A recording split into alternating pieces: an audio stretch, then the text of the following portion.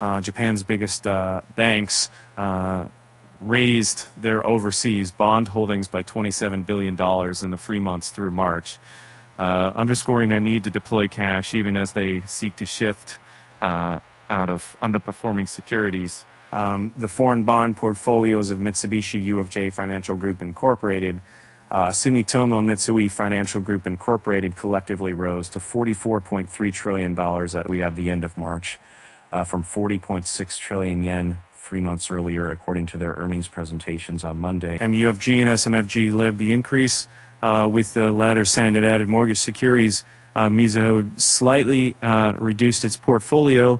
The banks did not say how much of the move was linked to gains in markets.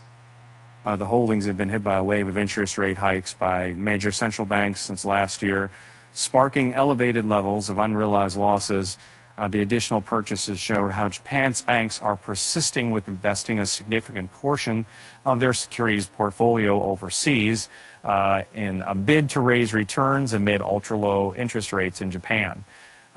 Compared with a year earlier, the foreign bond holdings of MUFG fell, while those at SMFG and Mizuho rose.